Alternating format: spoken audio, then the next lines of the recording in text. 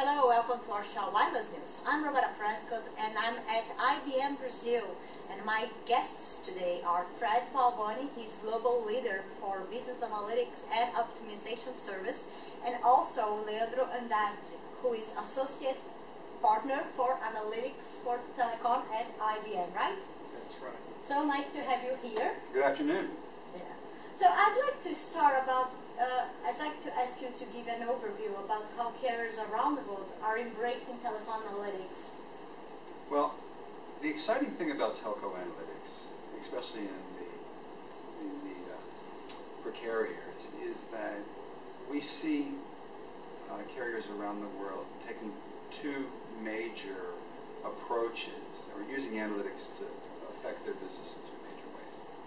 The first way is around using it to become more efficient in their operations, and using analytics to really manage the cost element. And this is a really interesting discussion, because part of it is that the benefit and usage of telco of analytics is becoming a well-known tool to most of the people in the business in carriers. Carriers recognize that they can now use it to understand consumer behavior, network behavior, financial performance, HR behavior, even their supply chain for physical goods and operations, and actually also asset management. So what's happening is the notion of analytics is growing everywhere, and so it's no longer a locked up secret sitting in finance. And so what's happening is companies are using analytics to get cost out of their business, because this thing is growing like that, and they've got to manage the costs. So we're getting more efficient using that. The other thing carriers are using analytics for is to grow revenue. And that is the exciting thing. And we'll talk more about that in a minute. Yeah, because we've been talking about carriers using analytics forever, but I've been reading and writing and interviewing about maybe a turning point that carriers are embracing more and different kinds of analytics tools so they can improve the cost efficiency and also to better meet customers' demands. And how's that change? Well, there are a couple of key components to this that are important. First of all is getting the foundation data and information together is really important. And getting singular, federated view or consolidated view of customers, because you can understand customer behaviors through the different types of wireline, wireless, cable, data, all the different product sets, and understand consumer behavior, consumer channels. The thing that's really important in this customer experience is how do customers want to be served? Like, how do they want to change? Do they want to be, a mobile device? Do they want to talk to you on the web? Do they want to call a call center? Do they want to go into a retail branch? So kind of that dimension. The second major area is really the visualization. A lot of really exciting work going on in advanced visualization. So how you visualize information to operationalize decisions. And then the third area is this area of core analytics engines. Predictive, prescriptive analytics, insight analytics, fraud analytics. So the engines that sit between the core data and the visualization layer, a lot of growth in that area as well. So that's the way we think about it. And Leandro, how do you see Brazilian carriers adopting those tools? I mean, are we behind worldwide carriers? What do you think? No, I would say that it's not so different to what Fred has just mentioned to us. In Brazil, Brazilian companies, telecommunication companies, are amongst the companies in Brazil that most invest in analytics and analytics capabilities for them. And the reason why is that because they have a huge amount of data to work on, to investigate, to understand them, to have a deeper understanding on customer behavior and how they can leverage the results using that information here in Brazil. So that's why I don't think that we are behind the other companies around the world. So we are, I think telecommunications companies in Brazil are pretty much in the same level of the other companies. Of course that There are companies that are more coordinated, that have more coordination in terms of how to use or how to invest on analytics capabilities. So some companies are more developed than others. But in general, I mean, I think we are pretty much in the same level.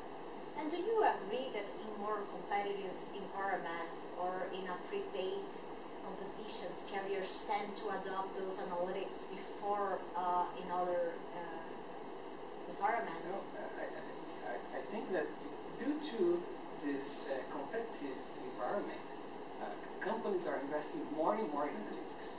So not only analytics to understand patterns or customer behavior, to develop new products, but also to develop specific and relevant offers in a real-time operational systems. So companies are understanding customer behavior, try to understand which of their products or the relevant services that they have that are most suitable to each one of the customers, and they are using that information to leverage results, to leverage sales to those customers. It's similar to what you were saying about being predictive. Well, I think predictive is very important. Some of this stuff is, you don't even need to be predictive. You can actually understand through consumer behavior, because you can understand exactly what they're doing, what are the channels they go to, and they know how they want to be served. And you can see the data will show you that absolutely immediately. The interesting thing is that what we're finding is that predictive then creates the next set of opportunities, because not only do you understand how someone wants to be served, not only do you understand how they operate, you also understand that people with very similar characteristics are most likely to, for example, if you serve them in 2 channels, or they buy 2 products from you, this is what it takes to get them to buy 3 products. And so you there can be predictive in what offers you make to them. Engineering that intelligence into the way you have a customer carrier dance allows the carrier to get uplift in sales, but it also allows the customer to feel very happy with the level of service, because you're putting an offer in front of them. Wow, I do want one of those. So they're happy to have the offer, and it's viewed as customer service.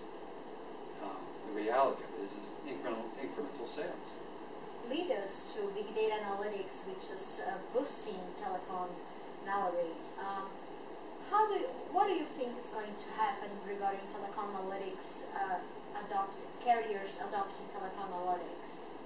So big data analytics is a great new opportunity. And I want to talk about it because in the area of customer management, I mean, we could talk about big data analytics in, let's say, HR or fraud, but let's talk about it in customer management, because I think that's the one that's got everyone excited. First of all, let's understand that I think big data analytics has 2 kind of dimensions. The first one is understanding the patterns in the microscopic detail of transactions that we may not even put in a database. We might just summarize and discard.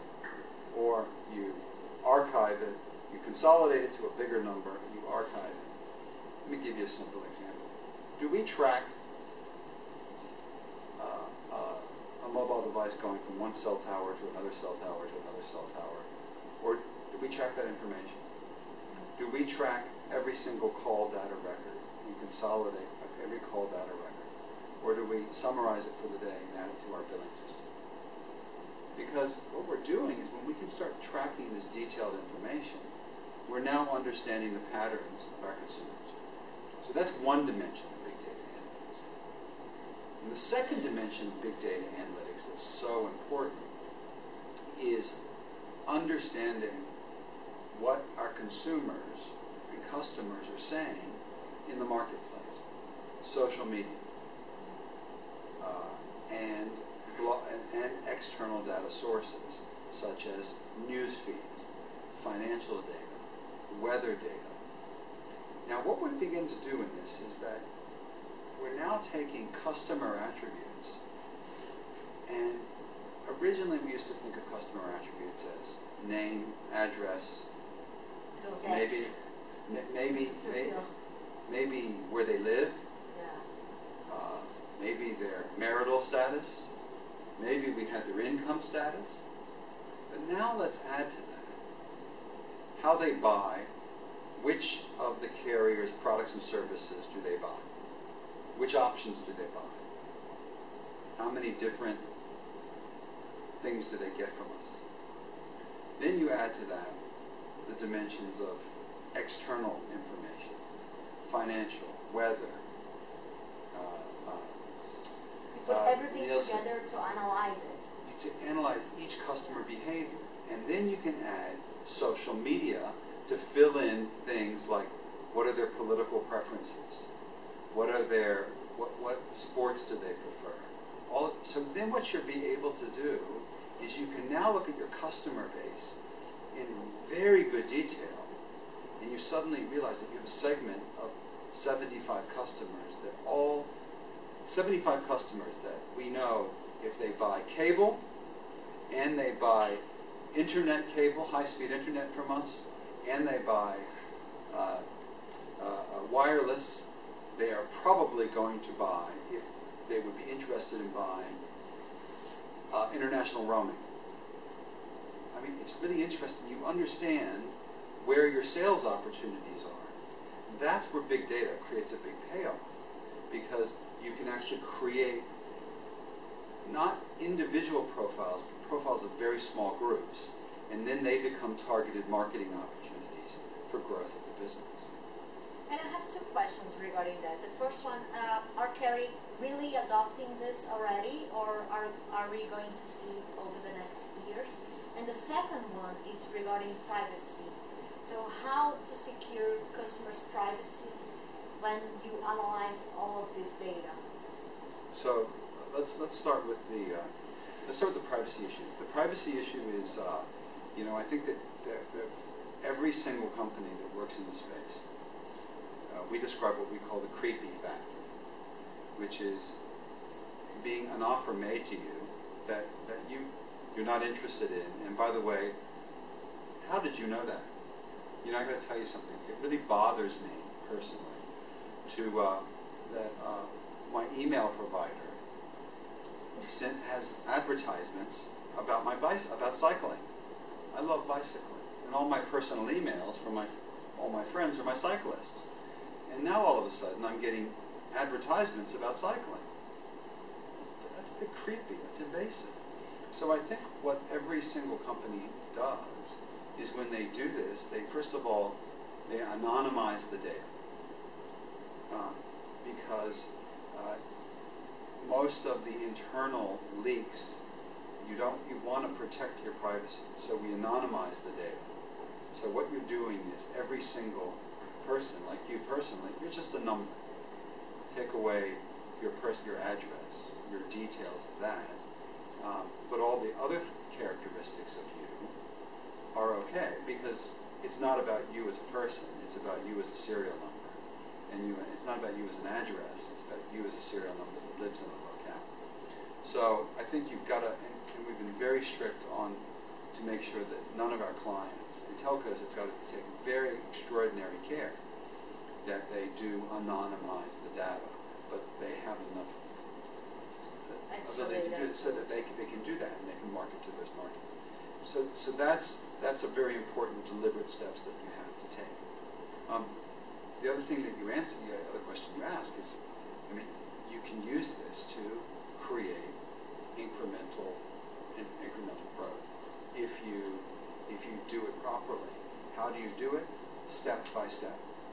Starts with a commitment to customer-oriented analytics.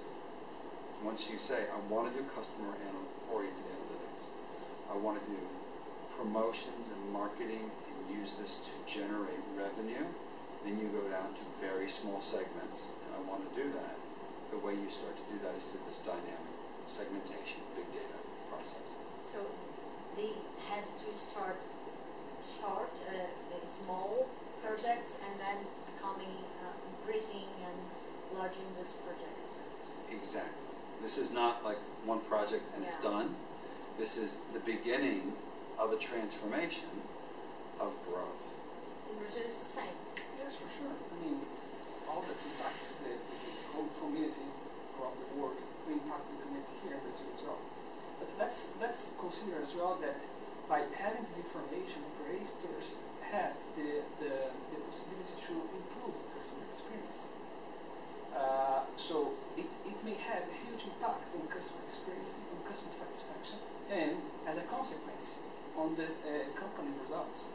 So let's take as an example, for instance, if the operator uses the information that is stored in the recorded calls to the call center. When a customer calls the call center and complain about something or require something, what would be the impact if the operator could have access in the transcription of all those messages and understand what would be customers' demands? I mean, today they already have the information that the customer representative of the operator is taking from the conversation. But what if what if assistant could interpret that information and generate big insights for the operator to improve their customer service, to improve their quality, to design new products based on that information? So of course that the operator has to take care and to work with work carefully regarding customer privacy. But they already do that. They already have enough information and very sensitive information about their customers. And they have process to secure that. And you know, we just finished a project where with one operator that when a call comes into the call center from the caller ID, it instantly has a screen. So we've set up a structure which says this person has had high call dropouts or had engineering problems with their handset. They instantly know what kind of handset it is. And so instead of having to, it says the highest probability is this person has an engineering problem with a certain, I'm going to say iPhone. And so it's going to go to a specialist immediately in that call center. And then the chances are that problem can get resolved on the first call. Really interesting. So if we actually put that level of analytic intelligence into the customer experience. So I mean, some of this stuff is not really rocket science new. It's taking things that we all know as common sense and just putting it into the processes we do today. Yes, and when we see the monitor and when markets are beginning to be saturated, how carriers treat their customers will be key in the future. Absolutely. Well, I'd like to thank you all for joining the interview. And I'd like to thank you for watching RCell Wireless News. Follow us at rcellwireless.com.